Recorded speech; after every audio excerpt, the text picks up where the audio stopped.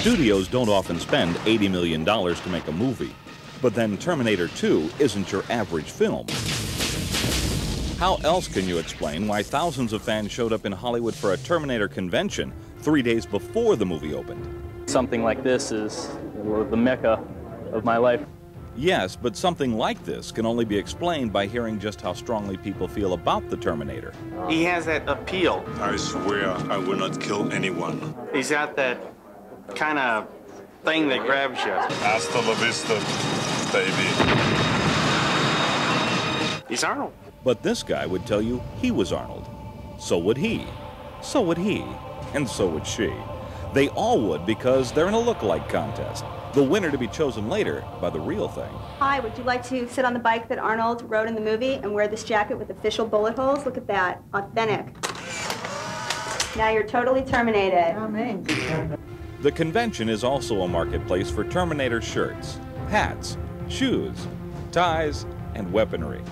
One Terminator 2 star wishes he were just a fan. If I wasn't in the movie, I would probably be doing the same thing. What these sci-fi fanatics are doing is paying tribute to their idol. Here's one grateful family from Tucson. I mean, he doesn't have to do these movies, but the fans love him, so he continues to do them. There we go. $70. Back at the convention hall, fans bid on actual garments worn by the Terminator. Take them home, $350. Aren't these pants big for you, ma'am? I think maybe I could make him into a dress, huh? No. $3,000. Greg Aarons from Libertyville, Illinois, nearly terminated his bank account, spending $4,200 on Terminator gear.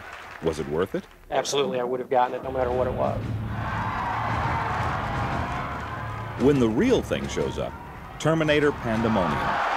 But this cyborg of few words quickly gets down to the serious business of selecting the best imposter. The winner, Terminator #1.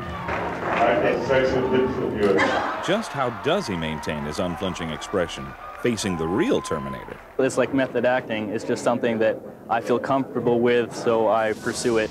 His job complete, the Terminator walks off the stage and back into his movie, but not before promising the convention, I'll be back.